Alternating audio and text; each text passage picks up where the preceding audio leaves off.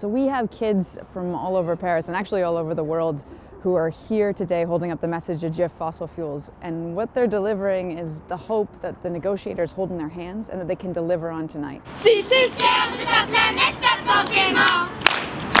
And that's that we can move to 100% clean energy by 2050, which means that this generation that's standing behind me, they really will see the end of fossil fuels. We have kids from across Paris. We have kids who are here with their parents.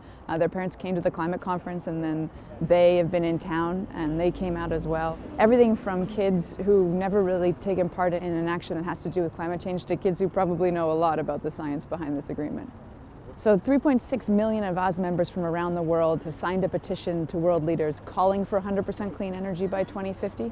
And the t-shirts the kids are wearing is just helping to deliver that message. For most people outside of Paris, that's the metric for success. Will we move to 100% renewable energy by 2050? And can we say adieu to fossil fuels?